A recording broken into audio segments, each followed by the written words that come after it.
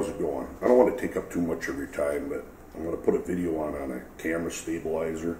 This one you're looking at here, I think it's called a Pro Gradienter. Unreal amount of different stabilizers on the internet. I ended up purchasing this one off eBay, and I went as cheap as I could to get this style, which is probably $65, $70.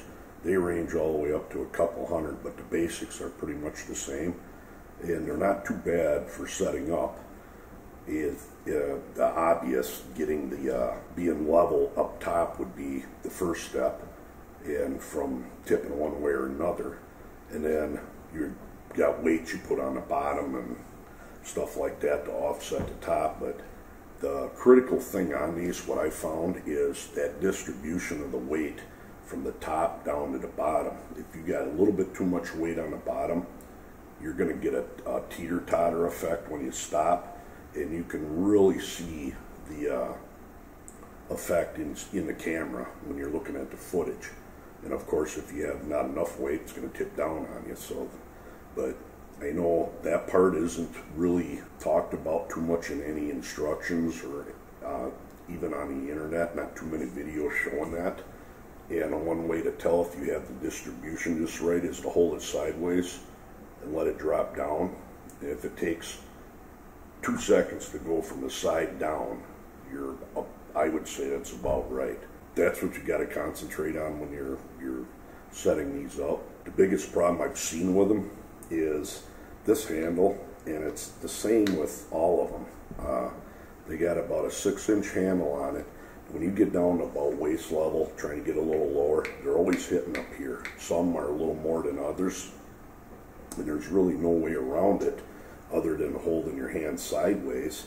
But I'm telling you, even with a light little small camera on there, it starts to get tiring, and it's awkward, and it throws off stabilization if you're moving it like this too much. So I thought I'm going to have to figure out a better way with it. Either that or it's going to go sit in the closet and I'll probably never use it. So what I ended up coming up with, I bent a broom handle, metal pipe, drilled a hole in it, so I can basically unscrew this nut off the bolt that's holding the stabilizer arm on the handle, and then put it in there. And that enabled the camera to be held, the stabilizer, with 2 arms, and it was just night and day. It was, you know, so much better. But then you got this big honking pipe. So I just thought about it a minute, and I ended up taking a 6-inch PVC pipe, the 1/2-inch thick, and drilling a hole in it right dead center and installing it in like so. Now that gives me the ability to take 2 45-degree elbows and put them on like this, and then take 2 10-inch extensions and end up putting them on like this. And price of it, a couple bucks. Now I'm able to use both hands to keep it stabilized, and drastically increasing my ability to hold on to it, and it actually made this thing a lot more stable.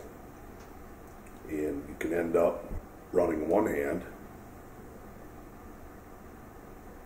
and you have this pipe coming out to rest on your forearm for the heavier cameras. That really wakes this thing up, and why they don't come out with something like this already with them, because the good thing about it is, one, very cheap, the 1/2-inch pipe, and you can completely break it down and store it all in the original bag it come with. You get one, get the 1/2-inch PVC pipe, drill holes in there, you know, a short afternoon tinkering with it, and they end up becoming a very usable and decent stabilizer. So what do you say, let's go outside and see how this thing performs. Alright, now I switched over to an action cam view. Went from this to this to this setup, and what I'm going to do is put some longer PVC pipe on. I think these are roughly 16 inches long. We're going to pick a subject. We'll try this tree out first.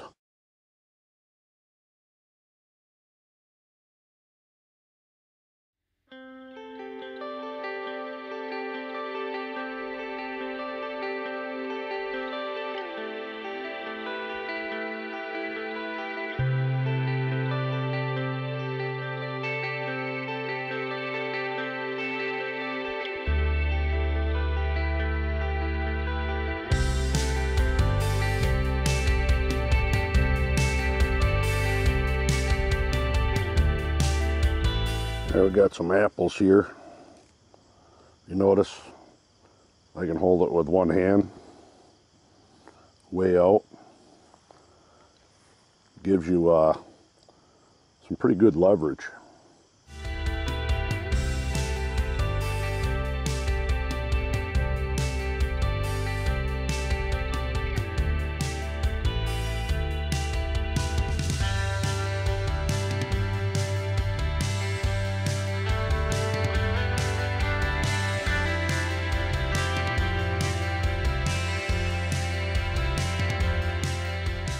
Definitely a lot nicer being able to use both hands, position them. Now, one last thing real quick. I'm going to take this pipe off, and what I did was took another PVC pipe as that, heated it up right here, bent it in at roughly probably a 30-degree angle. Was to be able to put it on the end of, this is an extension pole for a squeegee that I had that it's beat up and bent, but it has the typical, say, a broom handle screw in, whatever you want to call it. But of course that PVC pipe does not fit over the screw handle, so I thought about cutting this off and just bending this. But if you were to take a little hand torch and heat up that PVC just enough to where it'll bend, you literally can then screw it on, and now you have your extension. So in theory, which I haven't tried it yet, this getting put on to there should enable me to hold that camera out and do all kinds of stuff. So I'm going to go ahead and hook it up. I got this hooked up, as you can see here, the pole, and you can have it either way. If you have it like this, you literally can bring it, drop it right down on the ground. And if you turn it this way, you can't really get it down on the ground, but you can go quite a ways in the air. So let's give her a shot on this apple tree.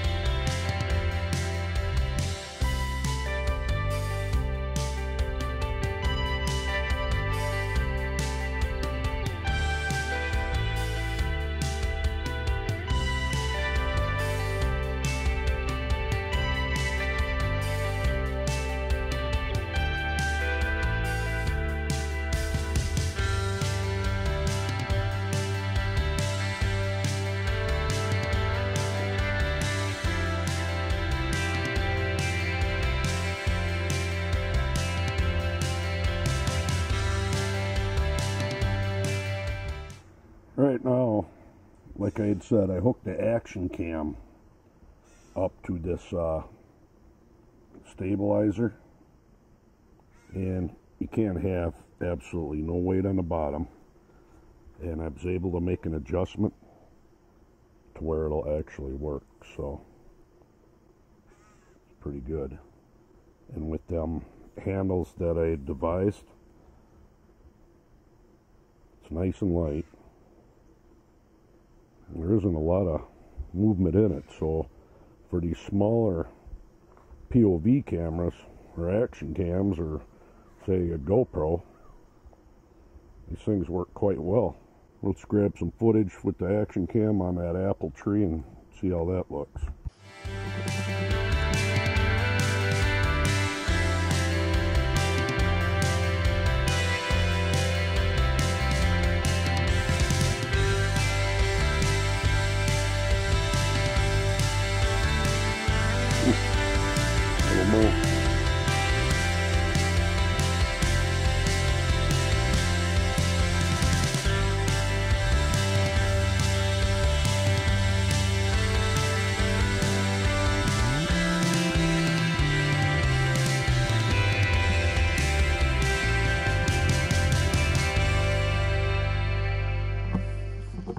hold it on with one arm, 2 arms.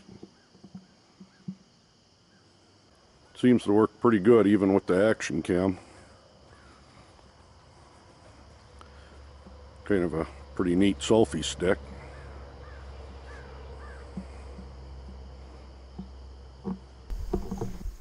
Well, there you are. Overall, putting that pipe on there, or the PVC pipe, and having different extensions you can use to hold on to it seems to work pretty good. And did a lot of trial on there, but I'm telling you, it beats the heck out of the original handle.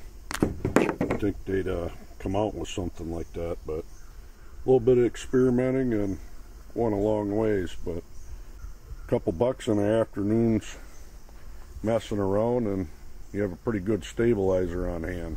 So there you go, stabilizer on the cheap.